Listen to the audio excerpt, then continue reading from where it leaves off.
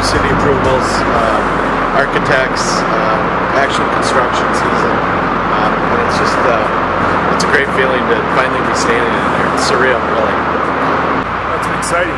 We finance what would be considered some pretty big residential houses, but nothing anywhere near the scope of this building. So, I'm out here just infrequently enough where each time that I come out, I'm just amazed by the sheer magnitude of it. Just looking down these long rows and the huge racking, it's really impressive. It turned out great. I guess I didn't know what to expect when I signed on to this, but it really is truly turned out great.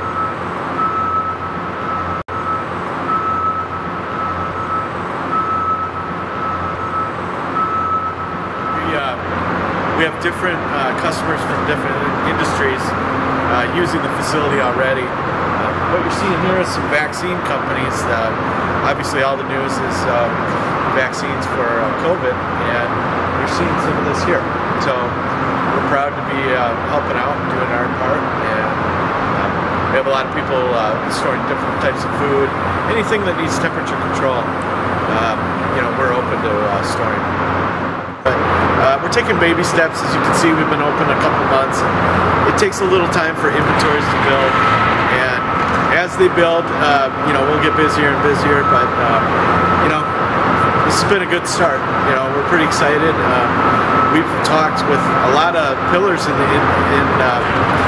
especially the food industry in the Twin Cities area already.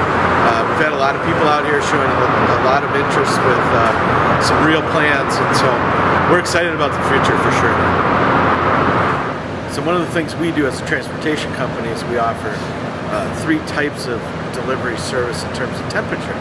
We'll have refrigerated temperature, we'll have ambient temperature, which is kind of like a room temperature, and then we have our frozen. So this facility offers all 3 things, exactly what we mirror with our transportation. So we have ambient storage, refrigerated storage, and of course frozen storage areas.